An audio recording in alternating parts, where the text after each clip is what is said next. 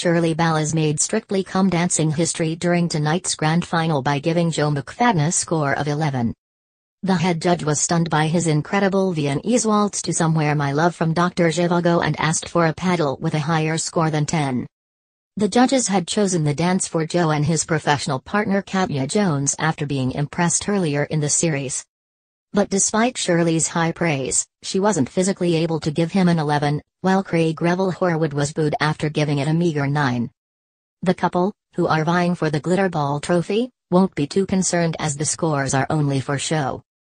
Viewers of the BBC show will be able to vote and have complete control over the final winner. The Holby City actor has been dubbed the Dark Horse by head judge Shirley Ballas, and she was very complimentary about his performance in the final. Standing up, Shirley said, "I just thought it had it all. It was big, it was bold, it was beautiful. If I had an 11 paddle, just for that fleckerl you'd be getting an 11.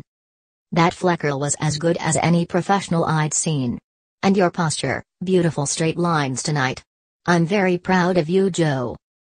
Bruno added, "I think we are all in love again. From Russia with love." Strictly viewers took to Twitter to ask if the props department could get Shirley a new paddle. One viewer said, "It's never too early for an 11 from Shirley. Yes, Joe." Another added, "Can someone please give that Shirley Ballas an 11 paddle?" A third agreed, "Come on props department, hurry up with that 11 paddle."